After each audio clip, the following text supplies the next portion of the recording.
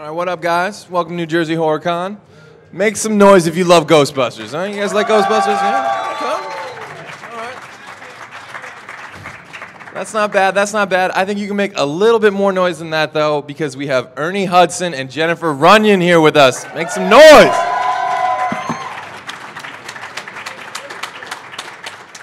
So, for both of you, do you remember where you were when you first either read the script or first heard about the project, and what your first impressions were? Okay, well, I just got asked to read for this movie with Bill Murray and Dan Aykroyd, and how do you say no? Of course, I want this part. So I went in and I read for my little scene and didn't hear anything for the longest time, and finally found out I got it, which I thought was great. I read the script when I got to New York and thought it was so fun. I had no idea, though, that it was going to be what it was until I went to the screening and I went, oh my God, this is fantastic. So that was my experience. Ernie? And I heard about the movie from Ivan Reitman. I was visiting a friend at Cedar-Sinai Hospital, and I got on the elevator, and Ivan got on the elevator, and that sort of moment when you really got nothing to say to each other. And then he said, I'm doing this movie with Danny and Bill. I didn't know who Danny and Bill was. He said, but there's nothing in it for you. So, and then I heard they were doing Ghostbusters, and there was a part, but they refused to see me. I had done a movie called Space Hunter with Ivan the year before, and the character was just a very different character. But finally, I did, after months, I got the audition and went in, and but when I read the script, I just felt it was really something special. I knew it was something special, and I wasn't surprised that it opened #1. I was just really surprised that it's sustained, and it's been going on for so many years that people still love the movie in the way that they do. That was a surprise for me. Oh, very cool. And were the first scripts that you guys got very different from what wound up on screen, or is it pretty similar to? Well, the script that I remember reading, I had a bigger part. Ivan Reitman says, "Oh, I don't remember that." Well, whatever. So we kind of agree to disagree, but it changed a bit. But you know, now that it's been, now that I'm 35 years older, I can't say I really appreciate the movie for what it's a perfect little movie, just the way it is, and things have a way of working out the way they should be. So it took me a while to get to that Zen state, but I love the movie. So I can't remember if it was similar. I'm just so bummed I still don't have my script. That is like one of my tragic losses in a move. Oh man, that's why moving is awful. So, little rumor I've always heard about, always been curious, always wanted to ask you guys: did filming start out with John Candy playing Louis Tully? Do you guys know anything about this? No, it didn't. I heard that John Candy at one point had been slated or whatever, but when we started filming, it was always Rick Moranis. It was always Rick Moranis. Now, it might have been him being in consideration before, but it was always Rick. Okay. We rehearsed for 4 weeks before we started shooting. Okay. And I think it was a couple weeks. It felt like 4 weeks, but it was always Rick. You know, from the time I got involved. It's hard to imagine anyone other than Rick Moranis playing that role. You know. It wouldn't. Yeah, it would have been very different. I did a movie with John Candy a couple years before I did Ghostbusters. I don't remember the name of it, but that's the sad thing that happens when you get older. but I love John. He was a friend, but it would have been very different. So another thing that's always interested me about Ghostbusters, it seems like it's one of those productions that, it seems like it was really highly anticipated from like the moment it was greenlit. So, I mean, do you guys have any memories of that, where like studio executives around set a lot more than normal, like kind of clamoring for each day's footage, or did it seem just like a normal shoot to you guys? I was only there one day. One day? We shot our scene in one day, so Wow. I don't have an answer for that. But Okay. yeah. Well, I think it was one of the first movies where they did this amazing rollout. I mean, you started seeing the little ghost symbol, and you didn't know what it was, but it kind of sparked the curiosity.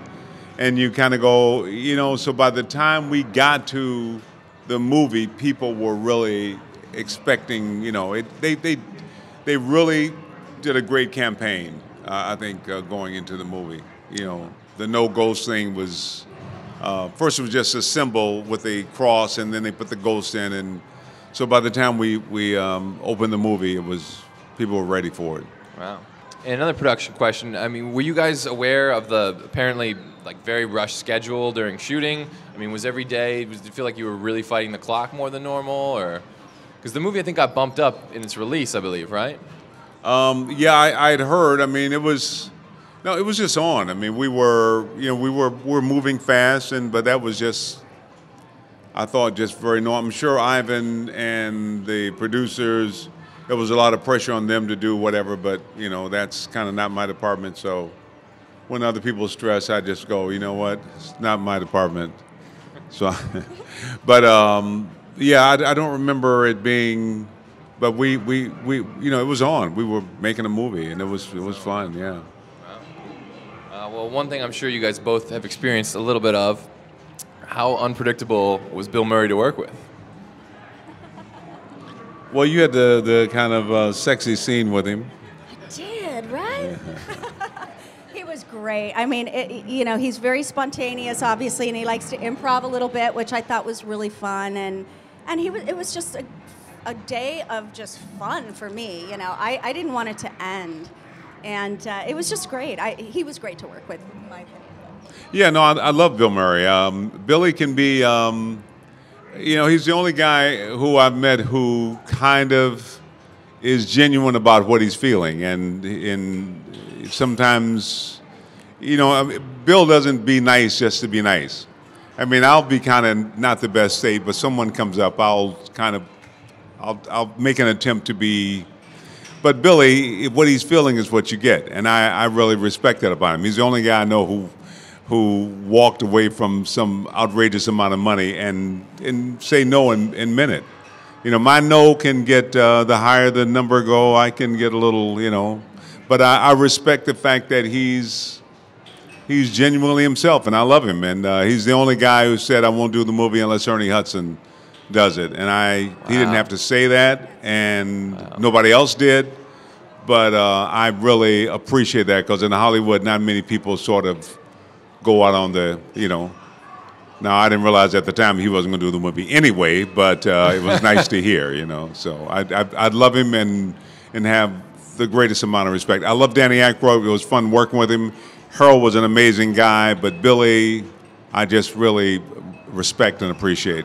And I think probably the most fun thing I had about making the movie is seeing how Bill Murray dealt with his fans.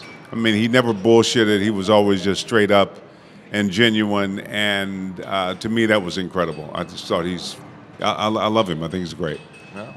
So for kids like me who grew up idolizing the Ghostbusters in the 80s, there were plenty of great Ghostbusters toys to be had. But every single kid I knew growing up had the blue plastic proton pack. Were you guys surprised when that kind of became like the it toy of the decade? I don't remember. Yeah, no, I didn't. I guess if you didn't have kids, you might not, Yeah. Well, I didn't know it was the it toy, but I know I saw a lot of them. So, yeah, the whole merchandising thing, the toys and all that stuff was pretty amazing. It would have been more amazing if I had gotten some money from it, but aside from that, guys have them sign your proton packs.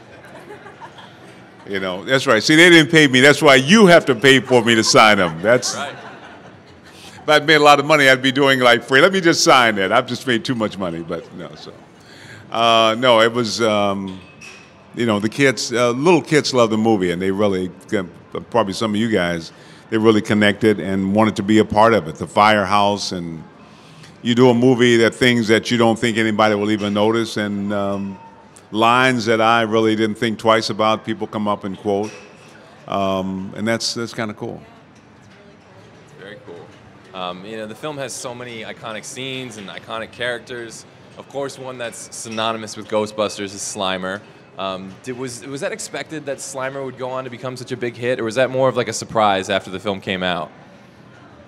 Well, I think for me it was. I think it was more of a surprise. I mean, you do these things, and you create characters, and some catch on, and others who you think is going to be, don't. But Slimer, yeah, he became and still does. I mean, he's still, yeah, kids love him. I mean, that's the Marshmallow Man too, but Slimer has he just felt like a part of the team. So, and I think in the cartoon series, they included him. I think he was just part of it all. So that's something I would have loved to have seen in a Ghostbusters 3 or something like that. Slimer, Tully, the team getting bigger and bigger. But you mentioned Stay Puft, and I did some research, and I saw that apparently there was some pressure to possibly cut the Stay Puft ending and replace it at one point. That the creative team had some other ending prepared. They were thinking, I don't know if people are going to buy this or something. Do you guys remember anything like that? No,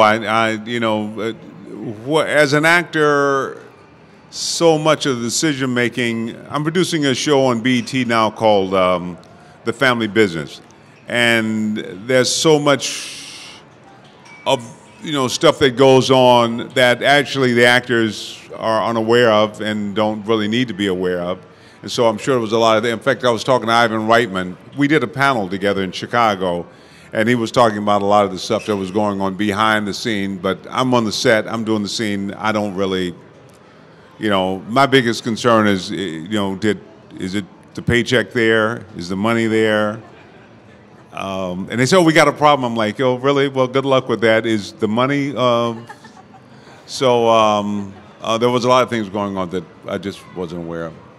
So did one I just have to ask, the fan in me, did any of you ever drink High C Ecto Cooler? And are you aware of the intense nostalgic value it has for 80s and 90s kids? For me, no. I have no idea, but my little brother, yes. Okay. That was always in the fridge. Okay, so at least it was in the house. It was and in the house. You never got tempted. I never tasted it. No. You're never like, I'm out of milk for my cereal. I'll try this. Ernie, you ever tried? Well, it just shows how old I am because I'm just hearing about this now. I mean, really. What? This was like the biggest beverage of my life. I never drank it. So everybody here, you all know that's Yes, make some noise if you love High C Ecto Cooler, right?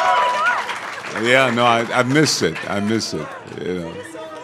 Yes, people love this stuff. I'm telling you. So.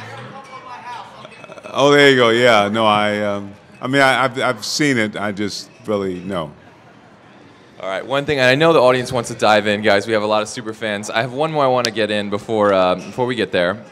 Another thing, of course, that's synonymous with Ghostbusters is Ray Parker Jr.'s incredible theme song, probably the most recognizable theme song in the history of theme songs. Do you remember the first time you heard the song? Was it before the movie was released, or was it in the final cut, or? For me, it was at the premiere of the movie. At the premiere of the movie. And I was just blown away. I mean, everything blew me away that night. Oh, wow. It was amazing. Yeah. Wow, that's incredible. Yeah, no, I'd heard it early on, and I really liked the song. I didn't, I was surprised. It went #1. I think he won the British Academy Award for music for it. Wow. Yeah, he did. And, he's a neighbor of mine, and his house is bigger than my house because the song is anyway. But yeah, he's. I love the song because we did the video where we were dancing. Right. And I think last week I was invited to be a part of it, but I was working in Canada. But he redid the video that should be coming out soon. They just did a redo of the song and the whole thing. Oh wow.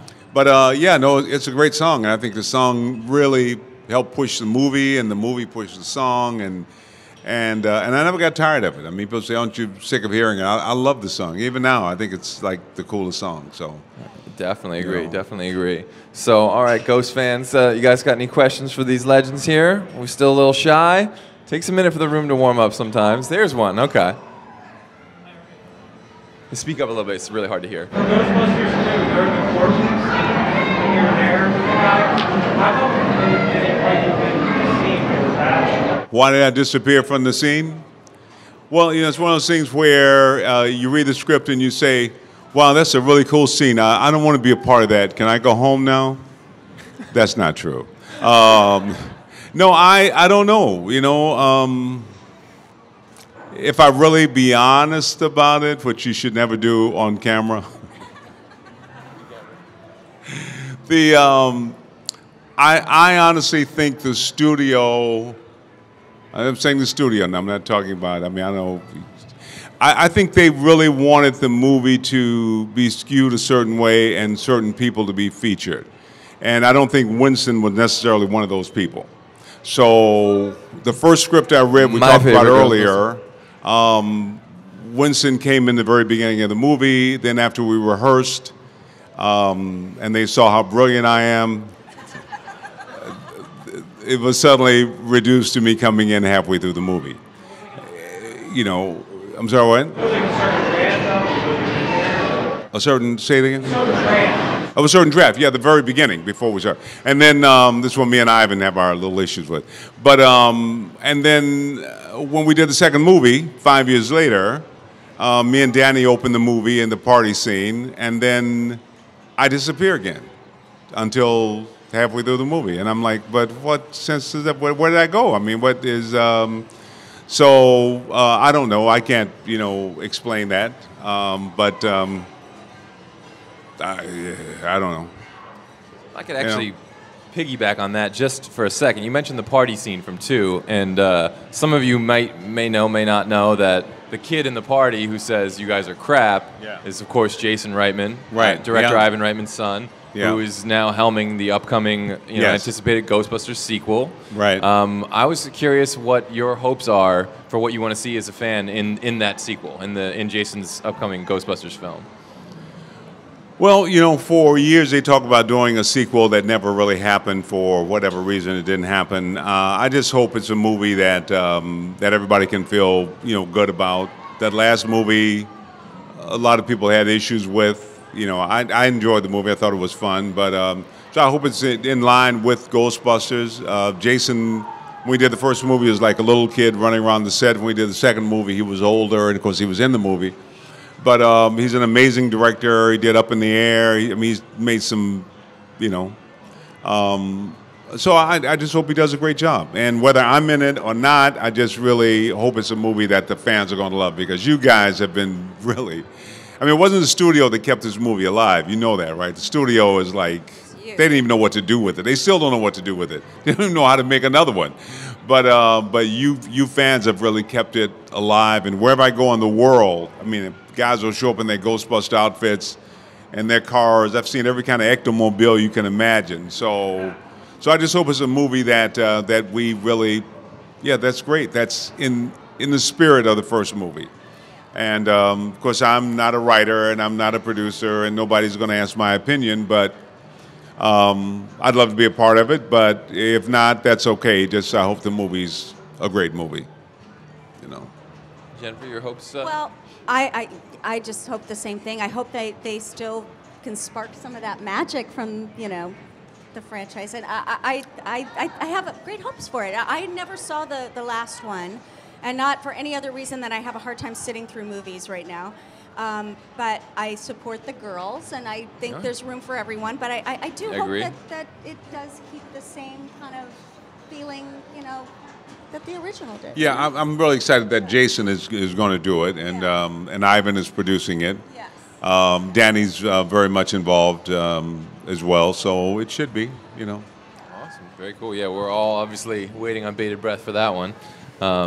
Guys, some questions out there? All right, we see one way in the back. In part 2, when you and Ray got into the pink slime, Right. any fun stories about that? How long did it take to get that stuff off? Yeah, no, the slime was pretty bad. We fell into the river of slime, of course, and then we came up out of the sewer vent, and of course, there's no such place. I mean, this is movies, but in order to have us come up, they put us in a little manhole. We kind of crowded in. Couldn't even fit in there. And then they poured slime all over us, so when we came up, we'd be drenched in the slime. But we didn't anticipate that it was going to be below zero that night we were shooting. That was like crazy. So when we came up out of the slime, in the movie you can see the steam kind of coming off of our bodies. I mean, it was so cold. And we shot all night. It was probably the most miserable night I think I've ever spent. And then there was a problem with the film. So we had to go back and reshoot it again.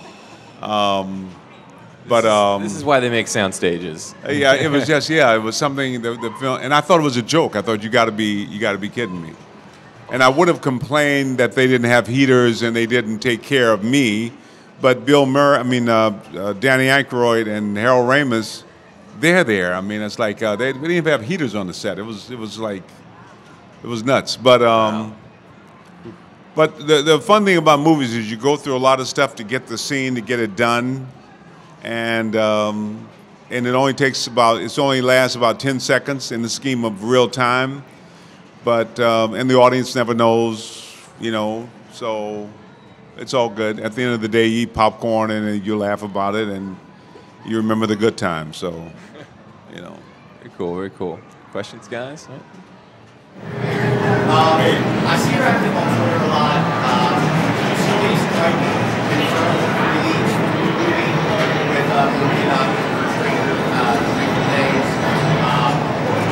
And do you have any other details that maybe you know about the storyline of the movie that you let us know, or that's the all time? Okay, so did you catch it? Yeah, did the boy that's going to be in it, is this the boy from Stranger Things? Oh, I'm like, they have a list of all the important people to call and give details about the movie.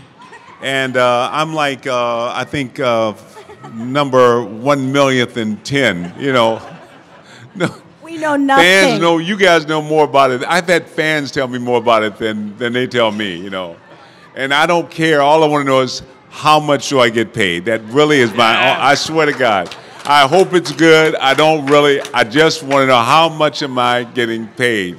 So, and they haven't come to me with anything. So I'm sure whenever they come with if they come with an official offer, they'll give me more details or whatever. But I don't know. I read stuff. I think there was a story in Deadline Hollywood about him being cast. I saw something about a girl yesterday who was cast. So I read the stuff like you guys, but I don't really know. And I honestly don't care unless I get paid. That's all I care about. I love it. If I'm not in the movie, I might watch it. No, I'll watch the movie. I think we have one in the back corner. Ernie, the scene where you and Grace Dancer go to the dead Mary, Yes. I don't know if that was released or whatever, that scene, but you maybe describe the scene. I don't know if it's released that. Well, yeah, the scene where we went to the, what was that place? Was it, this Fort, and we ended up having to spend the night there. So it was a scene, we slept in this room in was it bunk beds or, so we shot the scene. And the scene was, because, Ghostbusters has some kind of, it's, the stuff for kids, but it's kind of an adult thing. Some of the humor is, Sigourney Weaver saying, "I want you inside me." I mean, you can take that a lot of ways, but I know how I take it. But, so this is a scene where Danny's laying down, he's sleeping, and then the ghost sort of hovers over him. And then she sort of moves down his body, and then his zipper unzips. And he, of course, opens his eyes, and then she, I assume, is pleasuring him. A polite way of saying what. And Danny goes, She was just sticking a jelly bell. yeah, okay, to shoot, goes out, and he grips the covers, and he does his thing. The way his eyes roll back is His eyes hilarious. roll back, Like, and that's. No, I think what I meant was your thing goes from that scene, you guys pull up and you exploded. Well, we had, so I think pretty much all of it was, except for that. Talking to a park bar or something.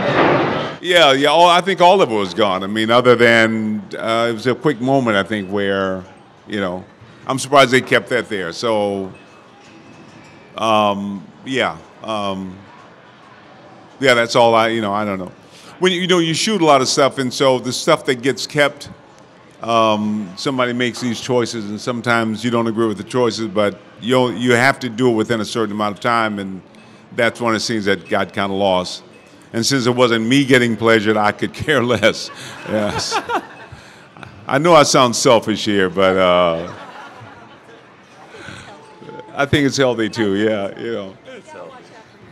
All the way in the back. How hard was it to get the marshmallow stuff on you after escape of the Yeah, the Safe Buff marshmallow exploded. Man exploded, and we all sort of, you know, ran and ducked in different places, and we all got slimed. And Bill Murray kind of came out with nothing on, which we thought it was kind of funny. It wasn't planned, but and then we thought it'd be funny to kind of keep that. But the problem is you have to shoot that stuff for days, and it's really shaving cream. And those jumpsuits, they kind of reflect water for a minute, but then they get soaked, and then that cream gets into your skin. And Danny and Harold had rashes. I probably did too, but mine didn't show as much. But it was really uncomfortable. They had a harder time with it than I did for whatever reason, but it wasn't really comfortable. And it was sticky and just, because I mean, you start shooting at, you know, 6, 7 in the morning, you know, and shoot till 7 or 8, sometimes even later, but you're still wearing that nasty jumpsuit. And so it was really uncomfortable. They're probably just topping more shaving cream Well, on they you do. with They every keep take piling to it keep because match, right? Yeah, it looks like it's drying, so they keep kind of piling it on. And, That must have been fun. but yeah. There's questions out there. Oh, here we go. Just for the sake of, what was it like to actually drive the actual one? Sorry, the what? To actually drive the actual one. Did I drive the Ecto one? What was it like to drive? Oh, what was it like? It was like driving a car that doesn't run well. You know, I mean, the car really sucked. It looked good, but it just kept breaking down. So it's like every movie car, basically. It just, they only, you know, get it going long enough to get the shot. I mean, we broke down on the crosstown traffic in Manhattan, you know, and the car stopped and traffic was backed up. We had to push the car. It was really bad. And then when the movie was done, they asked me to, this is my relationship with Columbia Studios and Ghostbusters. So the movie comes out, it's a big, big hit, and they have promotions because they're trying to sell the movie. So they want me to go to Bullock's department store, which is a big, I don't know if it's around anymore, but Bullock's department store to sign autographs. So I'm going there to sign autographs on a poster that I'm not on. But I think if I do it and show that I'm a nice guy, then maybe they'll cast me in the next movie, which they never did. But that's another story. So anyway, they send the Ectomobile car to my apartment at the time. And it pulls up in front of my apartment building and gets all the neighbors' attention. We go to Bullock's department store, and the car breaks down. So, so they have to tow the car. I did one where we're at the Man Chinese Theater, and the brakes went out in the car. So it's the car was just awful. I got invited to go to Phoenix, Arizona for a car auction. They were auctioning one of the Ghostbuster cars off. They said it was one from the movie, I don't know. But literally the car could not, it didn't run long enough to get on the stage. We had to push the car on the stage. It's still auctioned off for like $87,000, but that year of Cadillac was not their best year. It, you know, I've only seen one. There's one, Brian Fear in L.A. He has a Ectomobile that seems to work really pretty well. And there's one up in Canada, Montreal. I saw a beautiful one. It seemed, but for the most part, those Cadillacs are a mess. Is that why they changed the car for the sequel? Is it like that year Cadillac was so bad or something? No, I think that was because they just had bad taste. No, that was kind of a joke. It was a joke, people, for the camera. It was a joke. But no, I don't know why. You know, honestly, I'm a big fan of. You always have to weigh what you say because it. But I'm a big fan of the third movie, of the girls, the ladies in the third movie, Leslie and Kristen and all of them, Melissa. I mean, I love their work. They're really, really, and I mean that sincerely. But some of the choices, I mean, I don't think their jumpsuits are as cool as our jumpsuits. Honestly, I think it looks like a worker's jumpsuit. You know, I don't think the car is as cool as our car.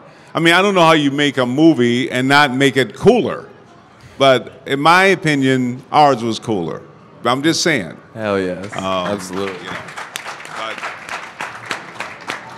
So, Some more questions out there, guys. Oh, there we go. This is for both of you. So, apart from Ghostbusters, what was your most enjoyable role or project to be a part of? So mine, I think Quantum Leap was one of my favorites that I did. Thank you. I loved it. I loved Scott Bakula. I'm honored I was in the pilot, and that was, I think, my favorite. Yeah. and I don't know, you know, I just want a job, man. If there's a steady paycheck in it. No, they're all a little bit different. I mean, every movie's different. It's a different cast. It's a different location. It's not like a job. You go to work with the same people 50 weeks out of the year, and you kind of everything is totally. It's a different story. It's but I love working on A Hand That Rocks the Cradle. I love the character Solomon. I love working with Brandon on The Crow. I love doing Congo. That was a lot of fun. I love working on Oz. But each one is like a very Grace different... and Frankie. Grace and my Frankie. favorite. Yeah, I'm going back on Grace and Frankie Thank in a God. couple of weeks. You know, but yeah. So I don't know. I just like to work, and so there. You know, so I don't know if I can say this one more so than whatever, but. Actually, if I could riff on that for a second, I was always curious if you and Harold spent a lot of time together when you guys made Airheads. If that was, you know. Yeah, well, that was, of course, after Ghostbusters, and I had shot a movie called No Escape in Australia. Which is one of the best movies ever made, by the way. I love No Escape. But You know, like, it didn't find an audience for some reason. I'm not quite sure, because I like It the movie will too. someday. I like People are the gonna- movie too. it's incredible. But we were running late in Australia, so I had to kind of take one of those. I flew all night, and they picked me up at the airport and took me to the set. And my kids flew with me, so they didn't sleep, which meant I didn't sleep on the plane.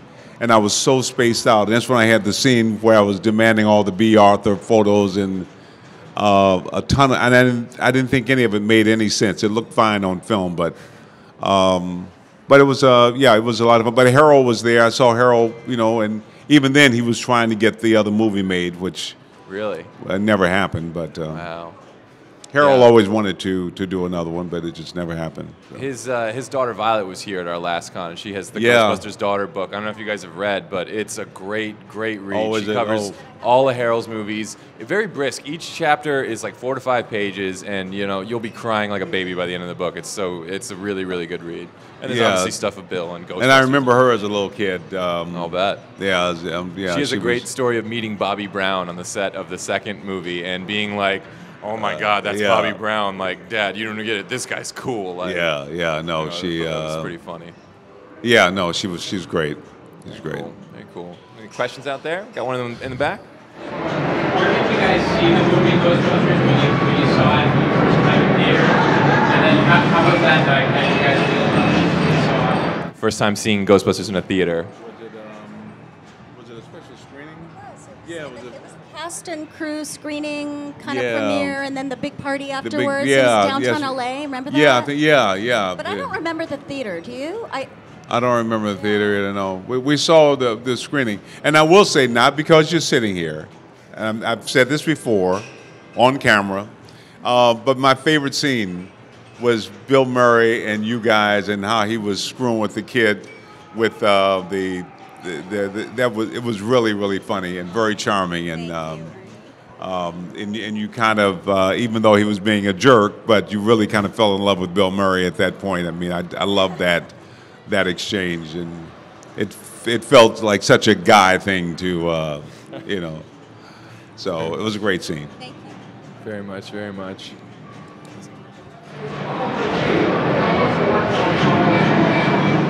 Working on. Charles in charge. Wow. It was fun. Yes. Oh, thanks. You know, I had a great time. I loved it. I'd never done a sitcom before, and Scott and Willie were just great. They really kind of helped me learn the ropes of, you know, sitcom 3-camera show, and I had a great experience. It was fun. I liked being Gwendolyn. She was kind of fun. Thank you for asking. Very cool. Very cool. And right there. Any stories about Nashville? Stories about the Basketball Diaries. Yeah, Another great I don't know, stories. I mean, I love working. I thought Leonardo was amazing. I thought the story was probably a little, at the time, a little too painful for America to see young white kids that screwed up on drugs. And I don't think they embraced the movie that way, but I thought Leonardo was great. And the scene that he and I had while he was detoxing, I really sort of enjoyed it. Interesting, they cast me and I played an ex-basketball player who lost his career because he got caught up in the drugs. And then now he's a recluse. He stays to himself except for playing basketball with this kid. And there's a scene where Leonardo, we play this game of basketball. So they cast me, and then they wanted me to play this game of basketball. And I'm like, but I don't play basketball. And they go, oh, of course you do. Just dribble the ball and dunk it. I'm like, dude, are you serious? I mean, I'm not going to dunk it. I mean, unless you lower the basket like 5 feet. I mean, it's, but it was so funny to me that they assumed that I could somehow play basketball, which I don't. But yeah, no, I love the movie. I love working on it, and it too had like I said, a hard time finding an audience, and I think it was a little. I'm sorry, what? Play Reggie. I enjoyed it, but there's some movies that I felt really good about that didn't find an audience. The Cowboy Way. Somebody was here talking about the Cowboy Way. It just never found airheads. You know, you do a lot of them. Some catch on and some don't, and that's you can't predict that. You know, I don't think. I think so. So, one thing I wanted to ask, actually, speaking of other movies and stuff, have you both participated in the upcoming documentary, Cleaning Up the Town? Ghostbusters documentary? Yeah, I did. Yeah. You did? Yes. Yeah, that's Claire and Anthony, right? Yeah. We were both in that. Yeah. We just saw them in Manchester a year ago, right? Remember we? Yeah. Does that have a release date yet? Is that out or? It's going to be. I think it's going to premiere at the Sony Ghostbusters. What's it called? The Wizard Con. Is it the one we're doing in Wizard June? Yeah, in June at Sony. They're going to shut the studio lot down, and it's just going to be about Ghostbusters. It's called the Fan Fest. The Ghostbuster Fan Fest, wow. And they're going to premiere the movie. I'm told there. Very cool. Well, I'm sure I'm not the only one in this room that's like very much looking forward to that release. So. We do have time for probably one last question, though. Okay, back. Can you speak up a little?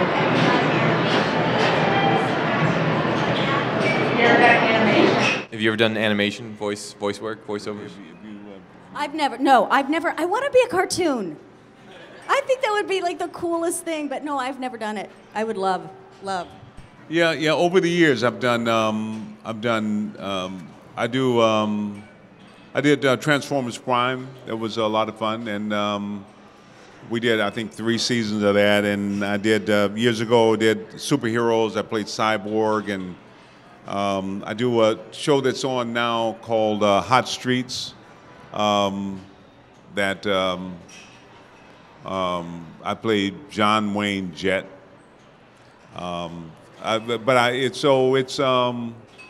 Yeah, I've done a fair amount, you know. I mean, if I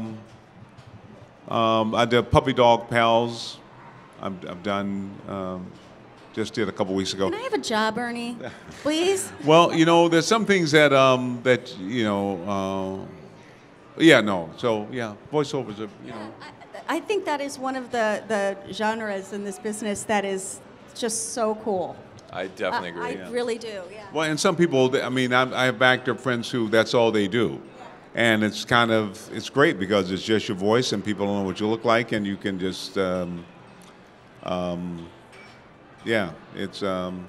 fun. Very cool. Well, I guess we can squeeze in one last one here. I'm just going to ask a follow-up to that. How challenging has it been, as opposed to being actually on a set, as people to just our voice? Yeah, well, sometimes like on Transformers Prime, they kind of take your movement, and they sort of, draw the character a little bit in line with, what's happening. But I love the fact that it's all in the voice, the sound, and you can sort of manipulate. You can move things. When you're acting, the last thing you want to do is focus on your voice or focus on any one thing. You just want to be there. But I love in Spider-Man, I did something in Spider-Man. Anyway, one of the characters, like I said, I can remember pages and pages and pages of dialogue. I can't remember a name for crap. I mean, honestly, and the people I know, I have like so anyway, yeah. So I've what was the question? Oh, so yeah, it's fun to just sort of. I think part of, for me being an actor, and I'm not sure how you feel, but it's the authentic self that's us is the little child.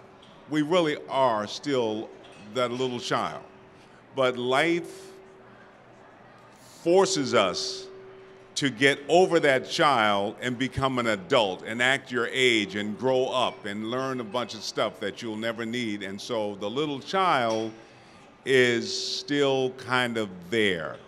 And if you're a real successful adult, you just shut him up completely, even though he keeps crying out. And if you ever notice when you really get upset, it's the little kid that's really hurting, So I think it's important, I think, for actors to hold on to that little kid, because the little kid is the one who wants to play.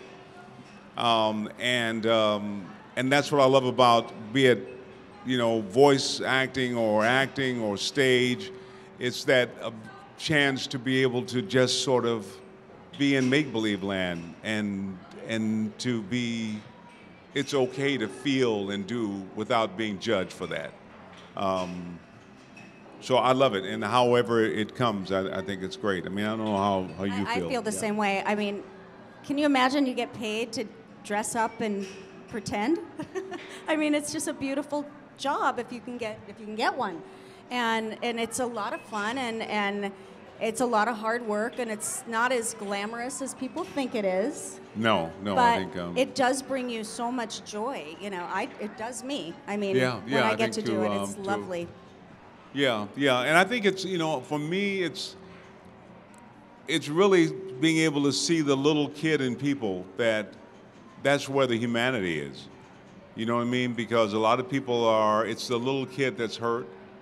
And I was doing Dragon Ball Z, which another film that didn't exactly do a lot, but and we were shooting in Durango, Mexico. And I was flying through Mexico City, and on the way back to LA, it was time to board the plane, and they called the first class passengers to board, and I got up to board, and the guy said, "No, senor," he pushed me out of the way, and I'm like, "Really?" So I figured maybe he just got a little confused, so I went to go up again, and he says, "No," and he just refused to let me board the plane. And so I took my ticket and I just kind of held it up in front of his face. I wouldn't let him push me out of the way. And he took the ticket from me and he looked at the ticket and he looked at me and he was really, really pissed about it. And I don't know why, but I could see the little kid in him that was really kind of, it was like a little kid. He was an older man. I mean, it wasn't like he wasn't a kid, and I just hugged him. I just hugged him, and he kind of resisted a moment, and then he just started crying.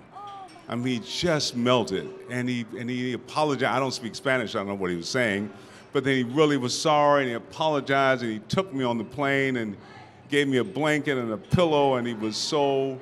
But it's that part of us that we connect to, and I think that's the part when we remember that, it brings out the best of us. And everybody hurts, and if sometimes when we're being treated really poorly, and if you look at it like that, you know, you realize you don't know what somebody's day was like or life, and if you can like step back before you lash out and just kind of have a little compassion, even though they're pissing you off, you know, it's a better outcome in the world. If we all did that, wouldn't we have a greater world, you know? Absolutely. Well, definitely. Take a breath before you speak. Yeah. Definitely agree there. So, fortunately, we're just about out of time. So, be sure to check these guys out at their table, get photos, get pictures. They have a lot of more stories to tell you guys, and make some serious noise to show you how much thank you.